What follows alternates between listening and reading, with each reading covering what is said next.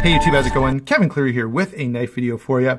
Today is my full review and discussion of the Holt Bladeworks Specter. And this is a really enjoyable knife, guys. And I have to say a huge thank you to my viewer Phil for sending this for review. It actually came straight from Holt to me, and I'm going to be sending it on to him here shortly. In fact, by the time this posts, he's already got it. So thank you so much for doing that. You can follow him on Instagram at Celtic Dog. And of course, you're going to be able to see this knife, and he's got a pretty nice collection. So you may want to check some of the other stuff out. If you're a knife guy, I don't think you'll regret giving him a follow. In terms of sort of my overall thoughts on this knife, at the end of my first impressions, I said this, and I still stand by it.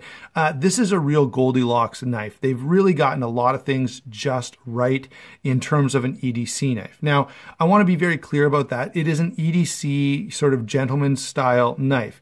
It's meant to be used, it's meant to be carried, but it's not meant to be overly tactical. It's not meant to be sort of hard use. And so they have really dialed this in for that purpose. And I think they've done a great job. And so, yeah, I would call this, a nearly perfect everyday carry knife for a number of reasons. And we'll get into some of those reasons as we work our way through the knife. Beginning though with size and weight, which is where we want to go first, the way we always do. This knife is 8 1/8 inches overall. The blade length here is 3 9/16. Handle, when closed, is 4.5, and in fact, just a teeny bit more than 4.5 inches. It's only 7/16 thick, so under half an inch thick, and it weighs in at only 3.6 ounces. So carrying this around every day, you literally don't even know you have it, and yet you do have a very capable cutting tool. You've got lots of cutting edge here, lots of real estate for your fingers, and those are things that, when you make a knife small and easy to carry, that's great, but it's easy to go too far with that and end up with a knife that's sacrificing some utility. This does not, okay? It's super easy to carry, and you literally would never know you have it, but you don't have to sacrifice any comfort in hand or any cutting ability to get that, which I think is a total win. All right, the blade on this is M390 steel. You can see the maker's mark there, and that very nice mirror stonewash finish. Nicely crowned spine and a bit of jimping here.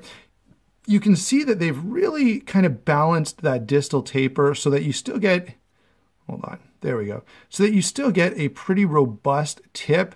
And again, that's one of those things where I feel like they've really balanced this well for an EDC knife. This blade is only 130 thousandths thick. It's only 19 thousandths behind the edge, so it slices really well. M390 is, of course, phenomenal steel. And the finish on it even is dialed in to be a knife that you can use and don't feel scared, kind of scratching or bumping or anything like that. The only one issue that I will say is there's a bit of a, whoops. Sorry, guys. Come on. There we go. You can see there's a bit of a mark there on the tip. Now, it's very small, almost not noticeable, but it is there. And they probably just kind of bumped this knife as they were kind of taking it off the sharpening stones or whatever. It's for a knife of this price, that's a little disappointing, but it doesn't impact the overall look of the knife. It certainly doesn't impact the usefulness of it. And so, yeah, in terms of the blade, oh, by the way, let me point out the plunge grind here is perfectly done with a really nice sharpening choil there. So, again, just what you'd want. Okay, so they've really executed this blade well. Okay, there's no real big complaint that I can come up with in terms of usefulness. I think it's just a total win. And anyway, I could go on more to talk more about the blade, but let's just stop by saying it's a great cutting blade, all right? And it's really well balanced in terms of not being so fine and so dainty that you're feeling like you're gonna break it. It's definitely a knife that's meant to be used and meant to cut stuff, and it will do that exceptionally well. Moving on to the action. All right, you've got this very nice decorative pivot, and there are a number of pivot options on their website if you go over there. The detent is really dialed in. It is nice and drop sheddy, smooth as silk, and the detent is just snappy enough, okay? Man, it feels good to flip this knife. And let me comment a little bit on that. Well, let me show you first. So it is a 440 stainless lock bar insert. You can see the screw for the lock bar insert right there. And right there, if I can do this right, you can see the detent. And notice that it's not a ball, it's a little ramp. Now we need to have a quick discussion about that. I'm not going to go into a ton of detail, but the detent ramp, of course, originated, well, let's say this. Brian Nadeau, I don't know if he originated the design, but he's certainly the most famous for doing a detent ramp, and he does it really well. I think it's a great idea, and I would love to see it on more folders, but of course you're going to want to credit Brian for doing that. And if you check on Holt's website, they do credit Brian. Now, there's some discussion here. They may be re-engineering this to move away from the detent ramp so that they're not using someone else's idea. Now, Brian, it's not proprietary, and in fact, he's even said he's not overly concerned about someone using it, but he does want to be credited, and he is. Now, from Holt's perspective, they pointed out that when they were working on how to execute this knife, how to build it, they came up with a detent ramp and engineered a detent ramp on their own, and they do feel different, okay? Essentially, I guess the biggest difference is the fact that Holt's ramp is a little steeper than Brian's, and therefore the detent is a little snappier than any of the Nadeaus that I've felt. Not that that's been many. I think I can think of 3 Nadeaus that I've flipped in my life, and they're a little softer. This is very snappy. It's a little more what you're used to, and really, really perfectly done. Don't know what to exactly say about the re-engineering process other than to say that this is so well done that it'll be a shame if in fixing their little issue here, they end up coming out with something that's not as ideal as this, because this is really, really good.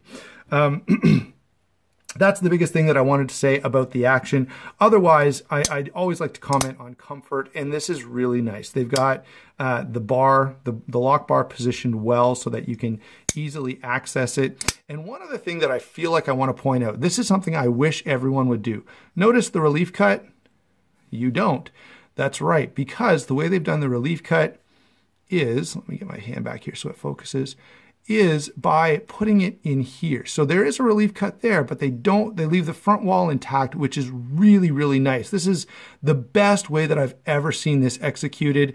One, that extra material is going to add strength to that weak point in the frame. 2, it makes the knife look way, way nicer. Okay, there's no cut here, there's no cut here. This is really how a relief cut should be done. I absolutely love that they've taken the extra time and energy to do that. That is a huge win. And I know it feels like I'm making a bigger deal out of this than maybe I should, but you never see that. And I think this is absolutely the best way to do it. Just to kind of show you what I'm talking about, right? Here's the relief cut on this Kaiser. Here's the relief cut on the Sabenza. Here's the relief cut on the Riot. See, and this is going to be a weak point. And so by doing what Holt has done, and that is by using a hole as the relief cut, you actually add some strength to what is the weakest part of the knife, all right, outside of the actual lock interface.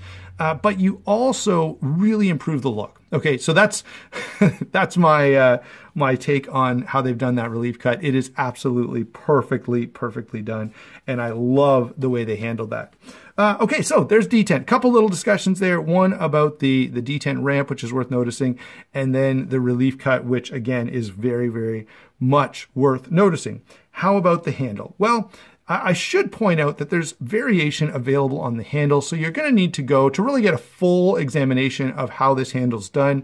You need to go over to Holt's website and see the various options, because there are different finishes, there are different colors, there are even different patterns available. So I can only speak in a limited way about this. This one, now the overall size is really nice. I get a good full 4-finger grip on this.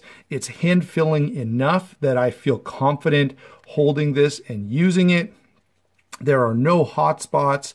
Now this one happens to be the pattern with the cutouts and the nice little milling lines there, and it's really, really attractive, and so is the anodization that Phil chose on this particular knife.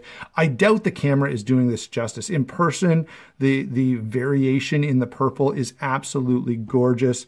I'm not a huge fan of purple knives, but again, even the slight purple on the on the pocket clip is really, really nice.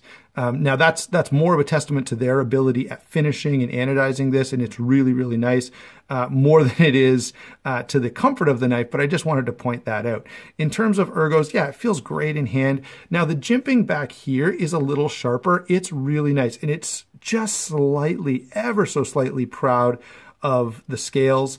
And it's really, really good. If the jimping here was the same as the jimping here, I'd be a little happier. That's about my only criticism here on ergonomics, is I'd like to have this jimping a little sharper. As it stands, it doesn't really do a whole lot for me. So yeah, the knife is well built, it's comfortable, and yeah, you probably noticed as you were looking in there, but let's see if I can show you this side. Notice how on this side, they have completely milled out everything in there. And that again is just phenomenal. Really, really love the way that they've done that. So really lightens up the knife, makes it easy to carry, and doesn't sacrifice anything in terms of strength. So again, total win on construction. Ergonomics is great. As I say, this knife is a little bit on the small side for me, but everything else is so good that I'm absolutely happy to take it at the size that it is. And of course, I know for a lot of you out there, you're going to like a slightly smaller knife. So this really balances out. Those of us who like a larger knife, I think this is big enough for us. Those who like a smaller knife, it's small enough to keep them happy as well. So pretty darn good on size. Ergonomics are great. Construction is great. Little bit of a comment on the clip here. The one little issue I have with the clip is, let's see if I can show you, it is not quite touching. Now, I've tried this in a number of different pants, and that's not been a problem. There may be somebody out there wearing pants that are so thin that this wouldn't retain strongly enough, but I kind of doubt it. Like, I've put this into some really thin dress pants, and it still works just fine, okay? So that's the only thing I would say. The clip is not touching here. You can hear, right? I can make it click a little bit. Now, the other cool thing about this is I've had clips where they're not touching and it's a problem because that ticking happens all the time. The tension on this is enough that outside of me pushing on it pretty hard, it's not a problem. So there's the clip, very, very functional. Not super deep carry, but deep carry enough. And of course, the other point is that it really, really ties in well with the design of the knife. And being flat the way it is, it doesn't create any kind of hot spot, any kind of problem in terms of comfort. It just feels really, really good. Okay, so that's handle construction and ergonomics. Let's go ahead and get some comparisons here. Let's see, what have we got? I'm going to try, it's hard to find knives that are easily comparable to this. I think the Swish is kind of a good one because it has similar, you know, it's similar size. It's a little bigger, but you also have some options. It's similarly well built. All right, and not too far off in cost. So there's an Olympic Swish. Let's pull out the F3. The F3 is in a similar vein to this. This is sort of a, you know, it's a limited production knife, you know, in a small shop, sort of custom, semi-custom, however you want to think about it. And so is this, but this runs a little bit cheaper. So the value on this is actually pretty darn good. And that's where I want to bring in the next knife. So here is a Sebenza, or I mean, Chris Reeve Knives in Cosi. And these guys are going to go for about $425. And, you know, this is taking, this and giving you not only the ability to customize it however you want, but giving you some of those modern features like the lock bar insert, the bearing pivot, the heavily milled out titanium, which makes this quite a bit lighter and easier to carry, even though you're getting the same or maybe even a little more cutting edge. And here's the comment I want to really make. The thing I love about the Incosi is just how well built it is and how much it just begs to be used and carried. Well, Holt, likely within 2018, and I've asked him a little bit about this, okay? So I wanted to follow up, and he's been really good to share with me just a little bit about the utility version of this knife that's coming out. The utility version of this knife is going to be, you know, just played down a little bit plainer, maybe a little more like the Incosi, and yet it's going to be a very, very attractive price point. I think it's going to land around $300. For $300 to get a user version of this knife is mind-blowingly good, guys. Absolutely amazing. And I would be following them for that reason alone. At $300 to get a sort of simplified version of this, I would buy two. All right, that is just too amazing. Let's continue with our comparisons here. This knife costs more than the utility version of this. Now, I like the ergonomics on this just a little bit better, and the size of this knife for me is more within my preferences. Of course, being overseas produced, the price is significantly different. One other knife for those of you who want a nice titanium frame lock but don't want to be quite this large or this costly, the Kaiser T1 is amazingly good for probably the most impressive Kaiser that I have ever handled. So there you go, guys. Those are some comparisons for you. In conclusion, I have to say, guys, that really, even when I look at the knives that I brought in for comparison, this knife is spectacular. It's lighter than pretty much all of them. It has as much cutting edge. It has a blade that'll cut as well or better than anything else that I've shown you. The detail work is excellent. This is the refined version. And so the options you get with that include a bunch of different pivots, different colors, different grinds. And so that gives you tons of variation, something like what you'd get if you were buying one of these. And so this knife is just perfectly done.